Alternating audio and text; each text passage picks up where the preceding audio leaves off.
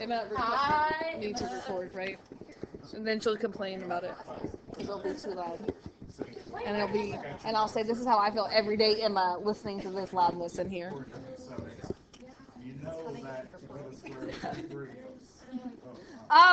Yesterday Emma sent me a remind message that said, I can't get the textbook to load. And I just responded back, have you shut your computer on and back off again? Off and back on again? And she didn't reply back because probably she was really annoyed with that response. But I opened it on my Chromebook and it worked on my Chromebook, so that was my only suggestion. Yeah. Oh look, there you go. Authenticate, Emma, that's the key. Test corrections for chapter or unit 1 are due today. And today's the last day to retake that test. I'll be here after school. There's lots of people staying after school to take it. But make sure I get your test corrections today, even if you are retaking it. Remember that the end of the 9 weeks is next Friday, which means this is it. We don't have another test before then because it's just not going to work out. So you drop the quizzes every 9 weeks? Yes, and so we have a quiz this Friday, and the plan is to have another quiz next Friday. So we're gonna have 2 more quizzes, and then next Friday after that quiz, I'll drop your lowest quiz. Let's hope I can get great on this test. Quiz tomorrow. Quiz next Friday. Okay, I lost my test. I have my test corrections. Okay, let's work on that later. I want to go over these with you, just so we can hopefully kind of make some sense of solving these. The first ones were really more about remembering the unit circle. Remember, every test we have is going to have some calculator and some no calculator stuff. Definitely, this could be some of the no calculator stuff. If it's yes, every test we do with Ivy Tech, there's like a 1-page front and back no calculator, and the majority is with the calculator. But there's always a no calculator part that's 20 minutes, and then the calculator part is the bigger section. And our final exam is that way too. We have a no calculator part of the final exam and a calculator part for that unit circle stuff. So and even using their Okay. And that's what they really want us doing for the dual credit classes, is that we're giving at least their tests and final exam, and then the rest of it is kind of up to us if we want to do the other stuff. But I feel like their quizzes look like their tests, and so that's why I use their quizzes as well, because it lets you at least see how the questions are written before you see the test. So one thing on this is it's been a while since we've been doing unit circle stuff, and so you had to kind of get your head back in the game of cotangent is x over y, and think about where does cotangent equal -1 over square root of 3. And the answer is at 2 pi thirds and 5 pi thirds.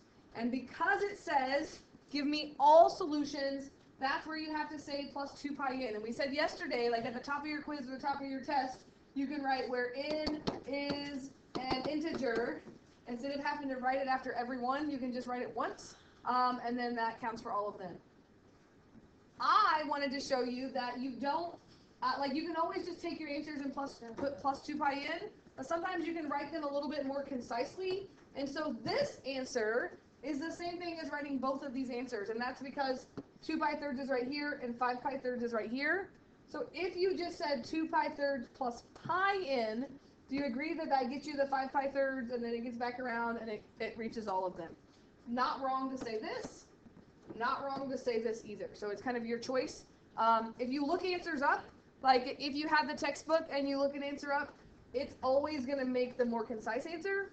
I'm never going to mark you wrong for just saying it this way, but just kind of letting you know, or if you're like Googling things and looking up answers, maybe even on Khan Academy, not sure, to just be aware that sometimes you can write it more concisely, sometimes you can't. Okay. So, like in the video, you had it where it was 0 to 2 pi. So if we write it like that, would you still count as off?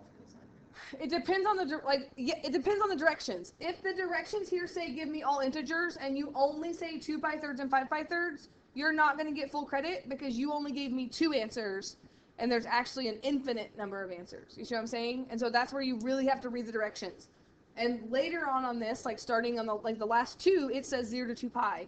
And if it only says 0 to 2 pi and you write it like this, you're not going to get full credit because you gave me more answers than what it's asking for. So that's where the directions really matter. Okay? Okay. This one is also like this. I didn't find a better way to write this one, but it should have been pi fourths and 3 pi fourths because that's where sine equals square root of 2 over 2 or cosecant equals square root of 2. and I just put plus 2 pi in. So far, so good? Yes, no, maybe? You had 5 pi force? But 5 pi force is right. No, not right. 3 pi force is right, because sine is positive, sine is y. So sine is positive here and here. So, right? 5 pi force is negative. Oh, you almost got me. Okay. It's good to think. And then 24, you just divide the 2 over. So if you just have one trig function with numbers around it, you're just trying to get that trig function by itself. And this one is pi 6 and 11 pi 6. I think I left the writing on this one. And then after the first 3 is when things got a little more exciting. Yeah, that's So first of all, number 35, it was already factored for you. And so if you have something that's multiplication that you can break apart, don't put it back together, right? Like it's already set up perfectly that you can just set sine of 2x equal to 0 and cosecant of 2x equal to 0, but I added the 2 over. Whatever's with the sine or cosine or secant or cosecant, like that 2x is stuck with the cosecant, but you can add or subtract the other number. So be really careful with that. So step 1 is you have to say like, where does sine equal 0 and where does cosecant equal 2? And then the extra step is that you then have to divide your answers by 2. And so my work's a little messy here. So first of all, You messed up. where does sine equal 0? Sine is y, so it equals 0 at 0 and pi. Because there's a 2 in front of it, I like went around the circle again, but for some reason I skipped 2 pi. But technically if I went the first 4 answers, it should be 0, pi, 2 pi, 3 pi. You with me on that? But I wrote 3 pi, 4 pi, which is also true. So I don't know. It's not really wrong, it was just skipping over one. If the direction said, give me answers from 0 to 2 pi, this is where you have to have all 4 answers, and then you divide them by 2.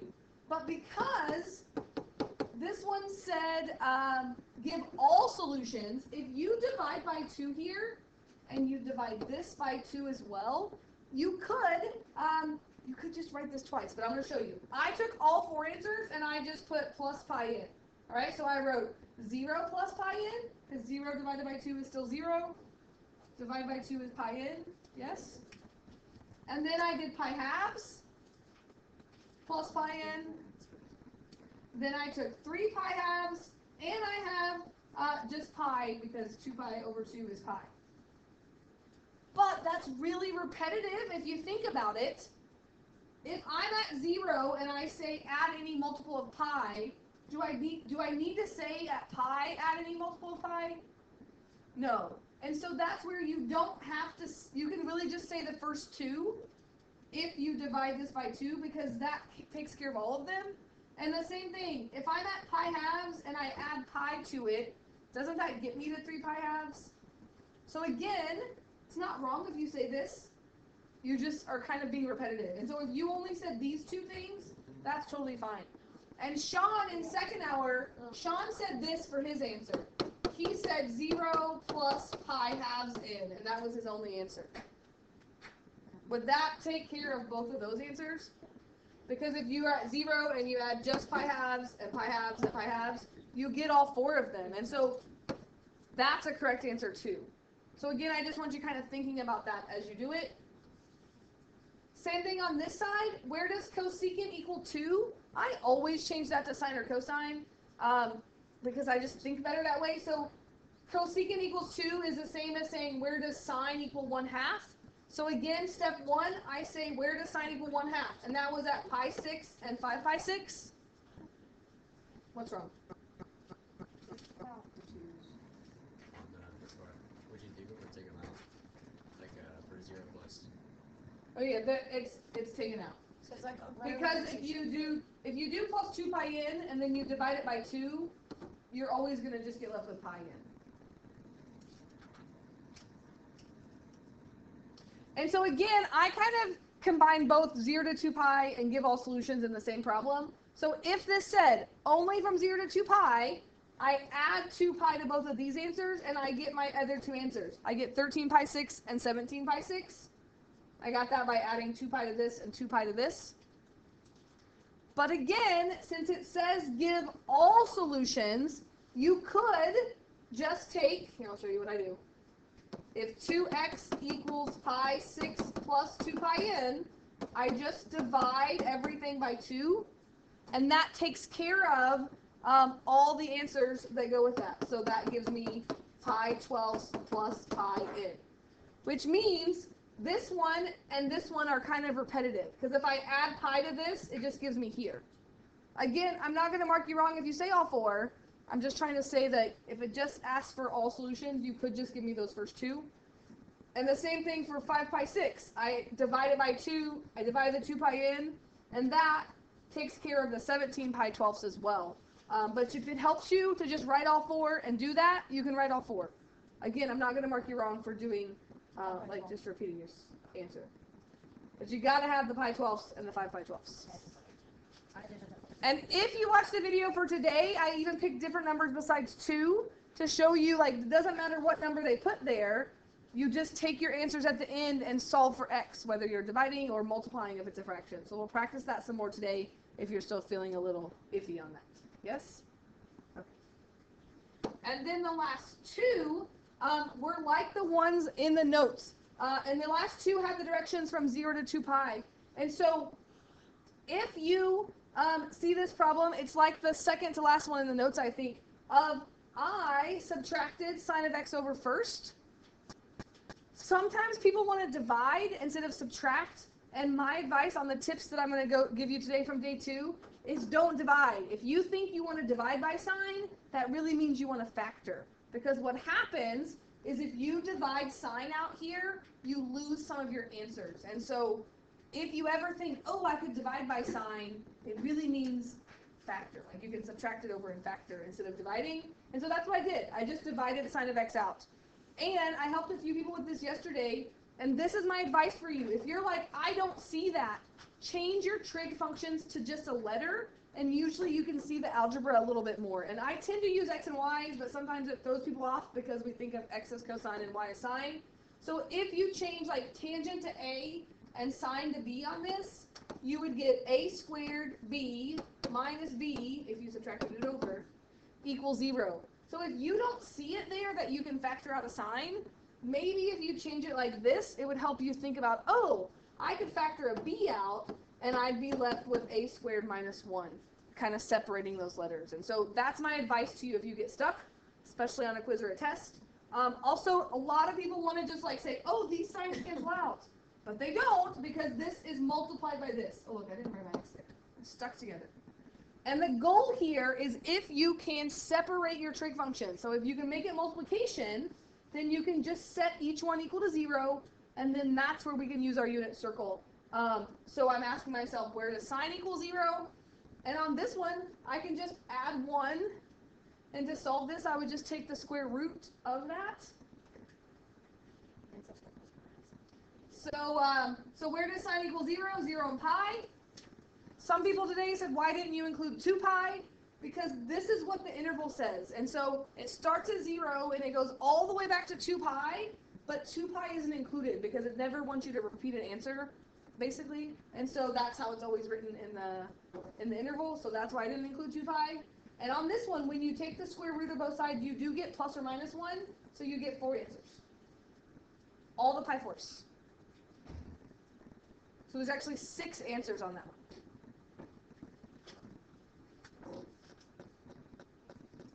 And then the last one. This one is like the one that we did in class yesterday when we started, because it was like cosine and sine squared. This one's tangent and secant squared. There's no way to factor on this one right now. I can't separate addition and subtraction, so this is where you have to use the identity. And 1 plus tangent squared equals secant squared, and so that's what you have to do on this one to start with. You have to replace secant squared with 1 plus tangent squared.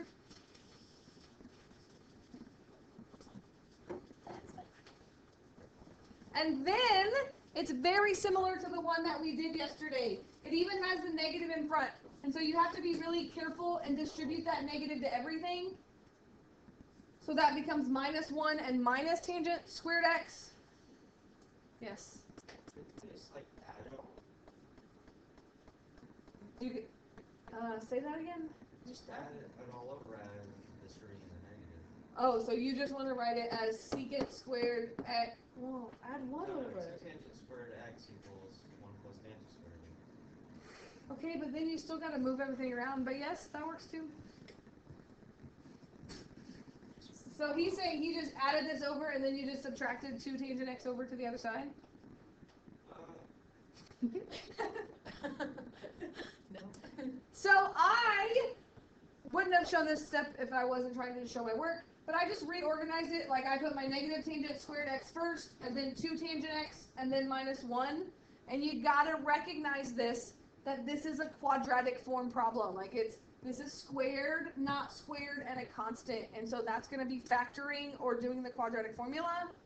I don't ever like to deal with the quadratic when the first number is negative. You totally can, especially if you do the quadratic formula, but I just don't like it. And so if I have a negative squared term, I always add it all to the other side or divide by a negative.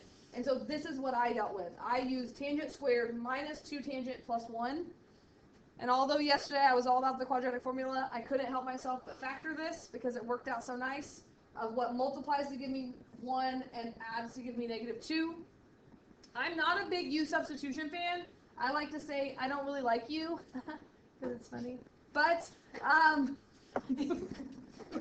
but if you don't like it like this, you could do like a U substitution, or you could say like x equals tangent of x, and you could change this to x squared minus 2x plus 1. You just have to remember to go back. And we usually do a U instead of an x because that way you don't get things mixed up. But you can pick whatever letter you want here. But for me, I know what gives me tangent squared is just tangent and tangent. So I don't use the U substitution that often. I just write it as tangent x minus 1 and tangent x minus 1. And then that's just the same thing. So where does tangent equal 1? Pi fourths and 5 pi fourths. And if you did the quadratic formula, you should get 1. And then you just plug back in what tangent is, and then you say pi fourths and 5 pi fourths. This is definitely going to show up again. It's on today's homework. Probably a good chance you're going to see a quadratic one on your quiz, that you have to be able to do the quadratic formula and or factor. You did it. You use substitution. I just added that tangent squared x over, and then divide by tangent x, and then c minus 1. You broke the wall, I just want you to know. I did. You broke the wall. I broke a wall.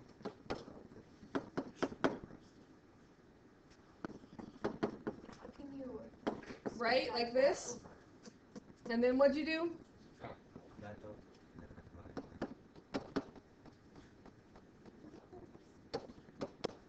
don't. Don't write this down, he's wrong. And then what'd you do? Don't do it. No. You divided by tangent x. Yep. You cannot break up addition and subtraction, which means this is nothing. Like, I don't know what you did here, but whatever you did is wrong. Because you got 2 minus 1 equals. Like, what did you say this equals? 2. You just canceled this out? Yeah, you had 2 minus 1 Oh, equals 1. no. Because that's what the x is. Look like this. What if I had... It was definitely worked out. It worked out this time, but it's completely wrong math, and you would not get credit for that. I just want you to know. You would get... That is wrong. I would get credit for that. You get 2x minus 1 over x. This... That just goes so that makes sense. And it's funny because it equals Mr. 1. Gosh, what was his name? There was a teacher across the hall over there. No. Mr. Allspaw, he used to have a picture up that said this, and then it had a picture of a puppy, and it said, when you do this, a puppy dies. Oh, yeah. You just killed a puppy. I just want you to know that. Okay, but I still don't understand how he just had 1 equals nothing. So how would he be able to find it? No, he divided tangent squared by tangent, so he had 1 equals tangent. Okay. But how his work to get to this step was wrong, so he would not get all his points on that. But It was a lucky mistake, is what that was. It was the solution. Oh my gosh. I just said you killed a puppy on the recording. By breaking some walls. Doesn't Nixon start this guy a little bit? Oh. So like, if I go out Yeah, there and imagine kill just someone, listen I'm to solving all a that problem, too. my problem, but I'm breaking Yeah, the law. this is like this. There's some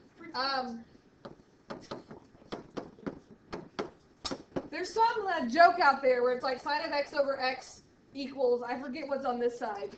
Oh no, it's not that thing, I done messed it up.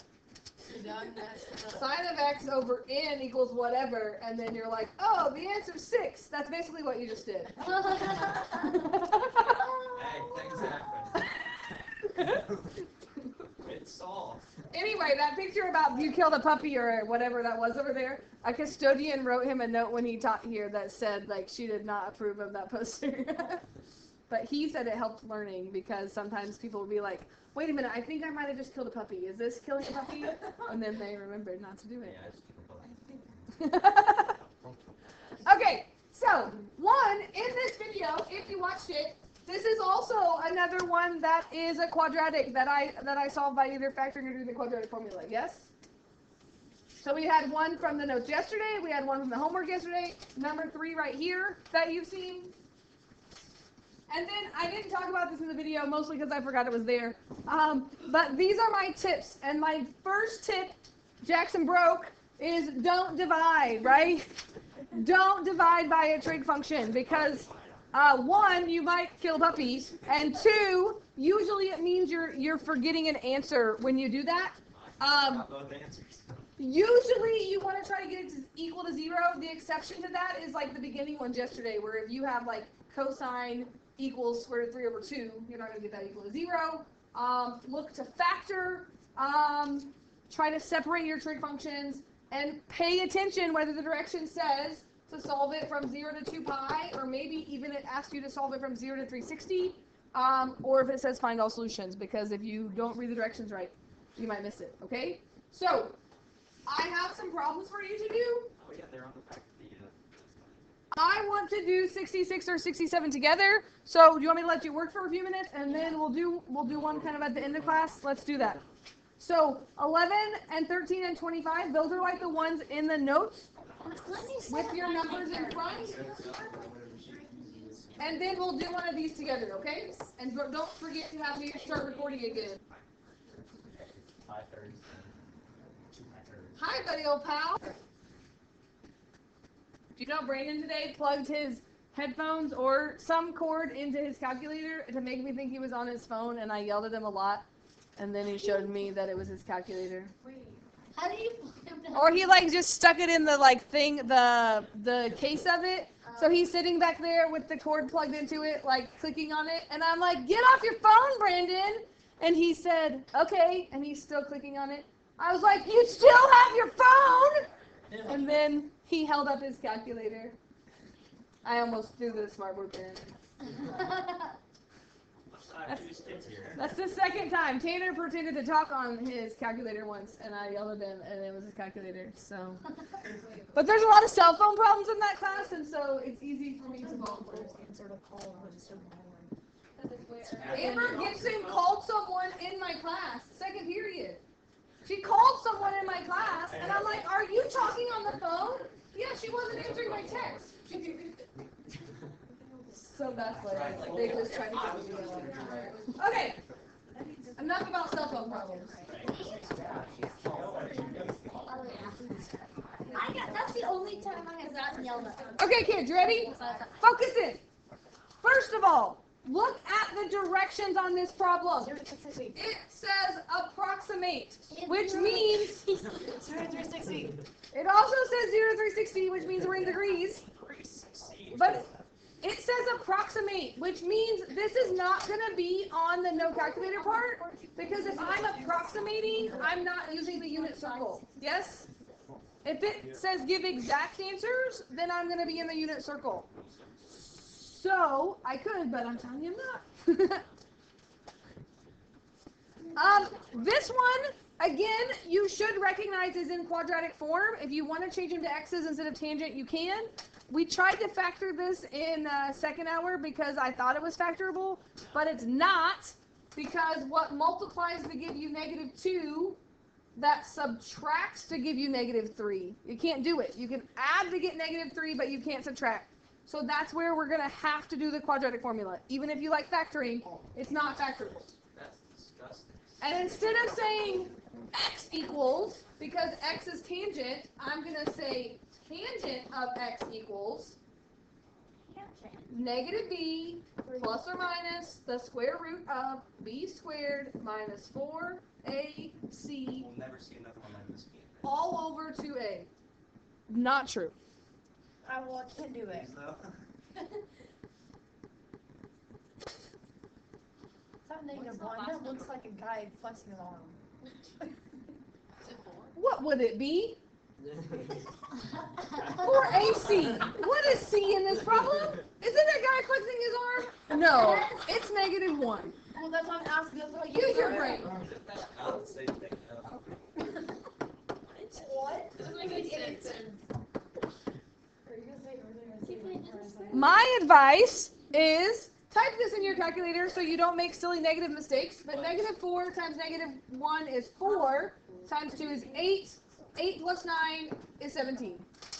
Well, I feel like I can do simple math like that because negative 8 times negative 1 equals not negative 8. I feel like she's that 1 inch closer. Positive. Let's stay positive. And then on add that. two positive numbers. To be fair, Mr. Son, I think this is awesome. Let's stay positive. on So this is why it says approximate, because if I said where in the unit circle does tangent equal 3 plus or minus the square root of 17 over 4, the answer is nowhere. So there's two things here, right? So it's like saying where does tangent equal 3 plus the square root of 17 over 4, and where does tangent equal 3 minus the square root of 17 over 4. So remember, we did this on our test in Unit 1, not with this ugly stuff, but with gross decimals. If I want to solve for tangent and it's not in the unit circle, what button do I have to use on my calculator? Inverse tangent. And I'm going to be in degree mode because it says degrees. Stay in degree mode. Let me show you here really quick, guys. You have to be really diligent with your parenthesis usage, because when you type this in your calculator, it gives you a parenthesis for tangent. You have to tell the calculator that you want it to add the numerator before you divide the denominator, because the calculator does order of operations. So you have to tell it that you want it to do that first, which means you have to add another parenthesis and say 3 plus the square root of 17. And on my calculators, when you hit the square root button, it puts another parenthesis, which means how many parentheses do I need to close right now? This is where the trajectory XA is superior. No, that's terrible. Because you have to do like a million enters first and hope that you're You right. need No, I don't. 3. You It's need just square root of 17 2 right plus now. 3. And then you divide by Divide by 4. And then you can close the last one or not. I don't care. I don't think it was many parentheses. 16.6. If I don't think it was many parentheses. Yeah, but if you 3, mess up 4, 8, the 8, 8. like, No, I hate parentheses. I'm going to just round to 1 decimal. It says to round to the nearest minute or second or something up there, but gross. We're not doing that. Just Oh, yeah. We don't have Well, we have to do that in college. You just have to give it a decimal on the test. Right. So I got 60.7 degrees. If you didn't, that's a calculator error. And then when you do the negative one, my calculator says negative 15.7 degrees. Is that between 0 and 360? No. So I have to add 360. Oh my gosh, this is the most fantastic problem I've ever done in my whole life. That's so nice. So enthusiastic. And I get that answer. So we've been doing a lot that work out really nice, but they don't always have to work out nice. These ones are easier, honestly. I feel like my trajectory XA really does go in. And so, So exactly. It does. 67? All other. 67, I want you to do, yes.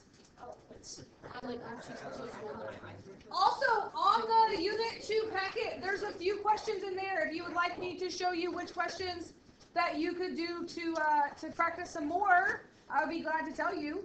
And we're going to have a quiz tomorrow. So we're going to go over these, maybe look at one in the packet, and then we're going to take a quiz. There are 2 questions from 7-1, which means there are 2 proofs, and there are 2 questions from 7-2, which means that there are 2 like these. And I'll tell you, one of them it's gonna be like this, gross.